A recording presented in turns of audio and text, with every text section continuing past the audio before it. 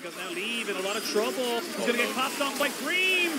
The hostile takeover is good. The cleanse comes out. Creme gets exhausted on the back end of this. Aprl has to cleanse himself. Still has flash available should he need it. But the event horizons are just doing so much right now. The bailout's just going to do nothing. This Veigar gets a triple kill. Veigar gets a quadra kill. Fofo just explodes. This bot lane. We'll see if we see any more coming into this one here. And I actually find it very interesting as well. The Ahri completely falling off the priority right now for both these teams. Kind of saying, look, we prefer the Xayah and the Aphnelios. Maybe this is the adaptation that we've all been waiting for. See if 200 years or if a lovers duo is bigger and better than the either of the two. But jumping onto the rift, it is even Stevens right now. If you're just joining us, it is 1-1 on the scoreboard. OMG get themselves onto the blue for the first time this series. Meiko's really going hard. Meiko will get punished on the backside of this one here, but got his mark. Again, flash for an AD carry versus a flash for a support is far more valuable. Aki gonna have to try and cover this bot side. So here comes Jiejie. They really want to try and force this one back. Aprl and Ppgod neither have flash, neither have anywhere to go. He will not be wasting his cleanse. That's just really smart pathing here from EDG. He's saying, look, yeah, I'm going to stay here. This is my camp spot. I don't give a damn. You're going to have to try and deal with a 3v2 for basically most of this early game. Yeah, and I'm going to say the C word here. I think Ala cancelled it, the Euro attack, as the flash came through. Because a lot of the time, you'll see a member flash away. I think Shanji might be dead there. Yeah, no flash this time around. Look at the knockup. Nope, never mind. Yeah, that time round, the Jax is able to get the kill. We'll get the wave crashed in, no problem at all from Shanji. But yeah, bit greedy. Cease and desist is coming up towards this top side. Still no flash on Ala, so if he goes aggressively with the leap strike, he could just be straight up dead. He's going to do it. Yep, he goes aggressive and now he's going to be caught in a lot of trouble. Shanji going to try and maybe go for it. Needs to be very careful with how far forward he goes. But baits it out absolutely perfectly. Aki returns the favor for his top laner. We get ourselves a 2-1 kill. Did he miss the cannon? They do have lane prior in the first move, but the collapse is definitely very real, and the threat is there. Aki and Creme can very easily lock down one member of Sion, so see whether or not they can get that done. They have the hostile takeover.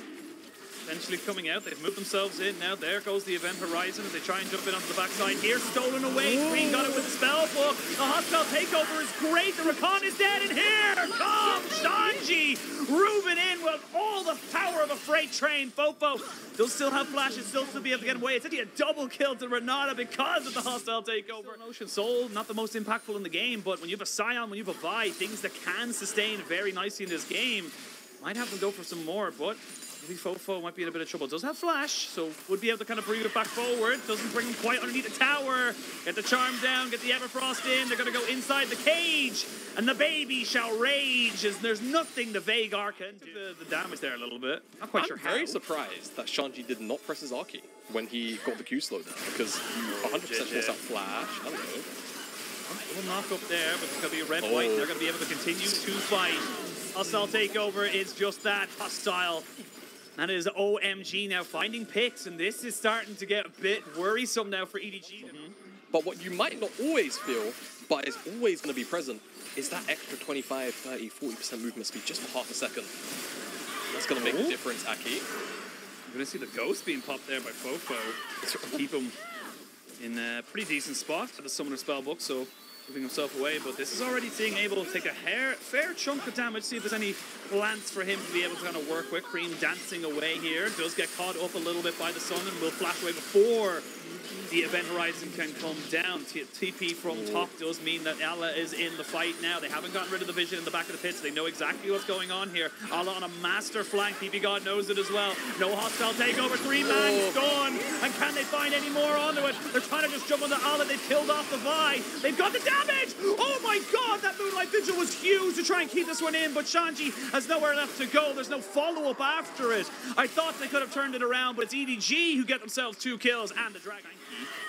Losing the Sion ultimate for the Xayah ultimate's pretty good, because that means you can do stuff like this. And we're going to see, though, a lot of movement all the way back, and Aki goes way too far forward. It's not even Aki's fault. He just presses R. So maybe saves Leave his cleanse, as we're getting a T-Tour of this. Look how far he's gone. Yeah. He's gone very far, but we got no time because now Leave in a lot of trouble. He's going to get popped on by Creme. The hostile takeover is good. The cleanse comes out. Creme gets exhausted on the back end of this. Aprl has to cleanse himself. Still has flash available should he need it. But the event horizons are just doing so much right now. The bailout's just going to do nothing. This Veigar gets a triple kill. Veigar gets a quadra kill. Fofo just explodes onto the map.